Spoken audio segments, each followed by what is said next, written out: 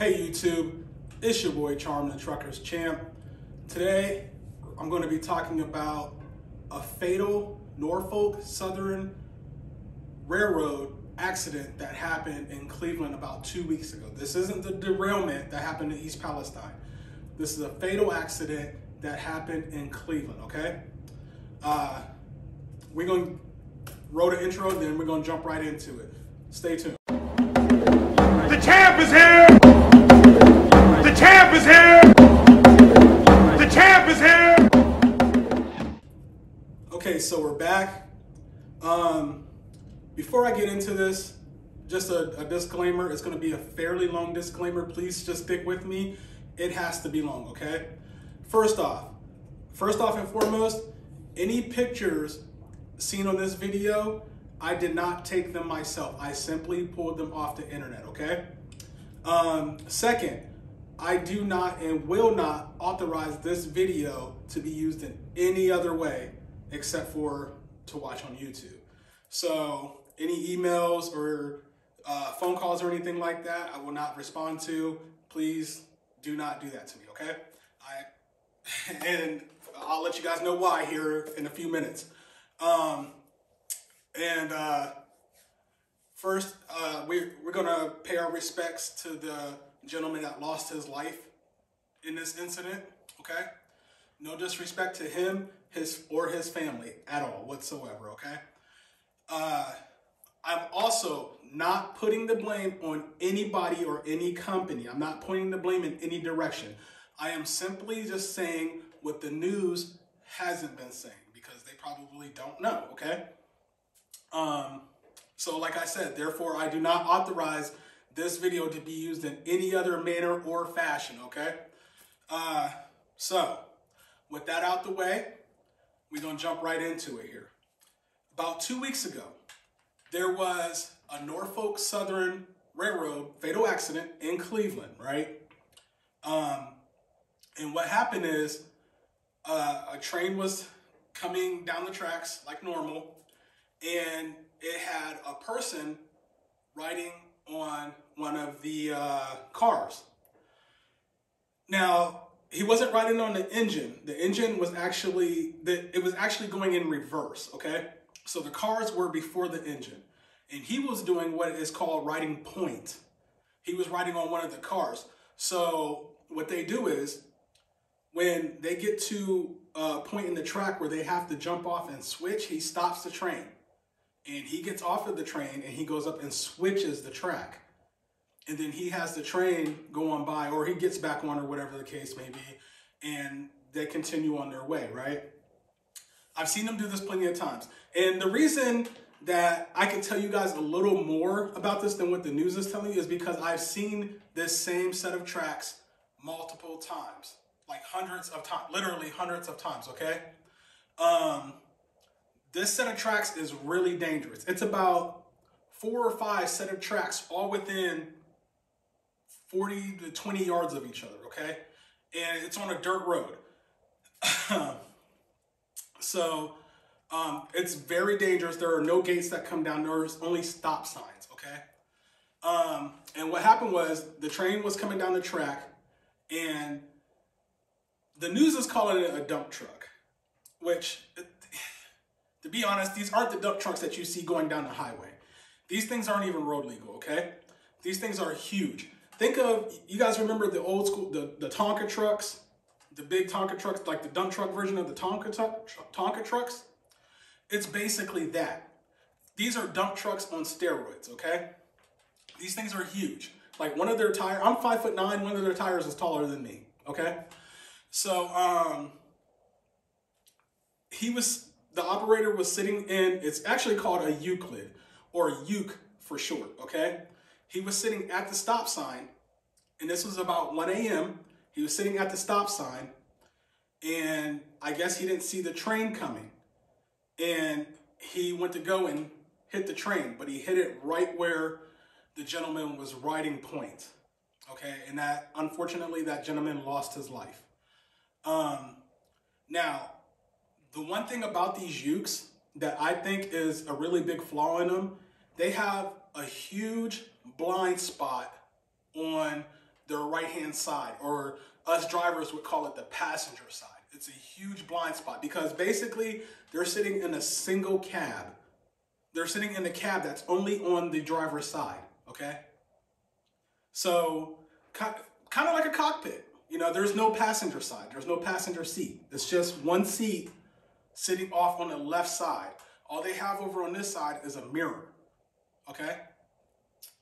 Now, about this set of tracks, like I said before, it's on a dirt road. And it used to be wide to where you could pull up and you could square up to the tracks. And you couldn't see all the way down the track still, but you could see a lot more than what you can now. And even me driving a day cab, it's a good thing I have the window in the back because I can actually look out the window and look further down the tracks. These ukes don't have that. They cannot see. They have that mirror to rely on. If they can't square all the way up, they have that mirror to rely on. That's it, okay?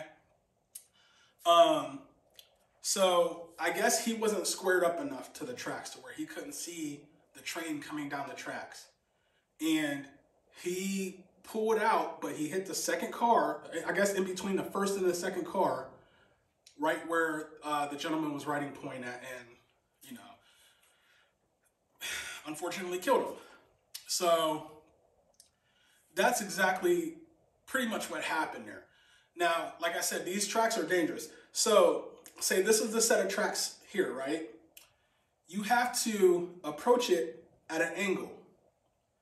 And you have to try to get squared. Look, you have to try to get squared up so you can see down these tracks. The only thing is, these tracks kind of angled. They're actually kind of angled this way. So you have to square up to them. Actually, you know, I was right the first time. They're angled this way. So you have to try to square up to them. But the road is narrow now because they actually added in more track right there. And when they did that, they didn't make the road back wide like it was. They made it actually narrower. I'm gonna post a picture. Like I said, I did not take these pictures. Okay? These are pictures I pulled off the internet. So he actually did not square all the way up to the tracks, right? And honestly, even me in a day cab, it's kind of hard for me to do it. And these things are bigger than my semi-truck. They're taller and they're wider. But like I said, his cab ain't though. So I have a hard time pointing the blame at anybody in this one, okay? So you get to that first set of tracks and you have to try to square up.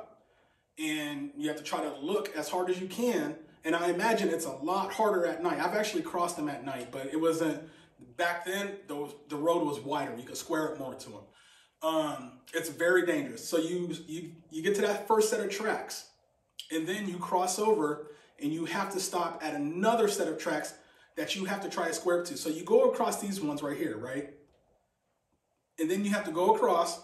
You have to swerve over. You have to get all the way over. Not to mention, there's a river off to your left-hand side. So you can't go over too far. And you go over these tracks and you have to, it's kind of like an S right here. You have to, and then try to square up again, like cut it sharp and square up again, right? So you can see down this other set of tracks. This other set of tracks coming off from the passenger side is straight. But coming off from the driver's side, it curves in, right? And then there's like a bridge with some tracks that come straight. So it's actually like two sets of tracks in one right here. They connect right there at that point. So you go over that set, and then you go over, and you're gonna be bumping over about 2 or 3 more sets of tracks right there. Very, very dangerous, okay? Now, I'm gonna show a picture here, and if the family or any friends of this young man sees this, it's not a picture of the accident itself, it's post-accident, okay? Okay, so as you can see right here, somebody took an aerial photo of this using a drone or maybe a helicopter or something. And this is the train right here. By the way, this looks pretty much like the one that derailed in East Palestine with the tanks and everything. And this big Mad Max looking thing you see sitting here is the uke, okay? Like I said, this is a dump truck on steroids. And like I said, he looks like he hit the second car in right where the guy would be riding point on the ladder. Okay. And there, you can't really see much of the tracks here, but I don't know if you guys can tell, but this is a dirt road right here. Okay. And like I said, he can't, it's hard for him to be able to square up right here. Okay. It's hard for me to do it. I do it somehow, some way. I don't know how exactly I do it, but I am able to get it done and to look safely down those tracks. And mainly it's because I have that window in the back. Even if it's dark or say that window got dirty because I was just coming off this dirt road, I'm leaning forward. I can lean forward. I could put it in, I could pull my brakes and actually go over to the passenger side and look out the window. And I've actually done that. So yeah, this is the accident. I'm gonna take this down. Now, this picture you see here, this is the youth. This is not the same one that was involved in the accident. This is in a different area, a different part of this area, okay? And as you can see, this thing is huge. You see the trailer in the back. And I know some of you guys are like, well, the trailer's far back, you know, so it looks a lot smaller. Trust me, this thing dwarfs that trailer, okay? Even close up to it, it dwarfs that trailer, all right? That's how big these things are. And, yeah, I mean, I can't really say too much about it, okay?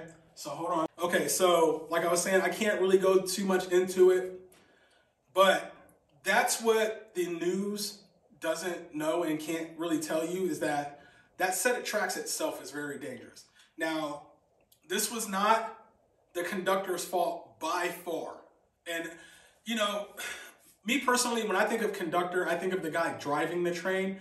I'm not sure if conductor was his actual title or not, but that's what I'm just what I'm calling him, a conductor.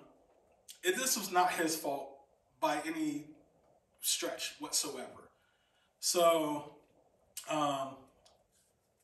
rest in peace to that gentleman. And honestly, I've worked there so much, I might have seen both of these people involved in this. I don't know for sure. But much respect to him. Rest in peace, my brother. And hopefully these news outlets a lot of news outlets aren't reporting this because I don't know why. And the ones that are reporting it, they're getting the story wrong, okay? So hopefully these news outlets start retracting some of their titles and some of their headlines and actually start reporting it right. Hopefully his family gets some kind of closure out of this. And to the young man that was driving the Uke, you know, hopefully you're not being too hard on yourself and beating yourself up. Accidents do happen. Hopefully you learn from this and can grow from this. But it's your boy, Charm the Truckers Champ. I got just signing out, man. Peace.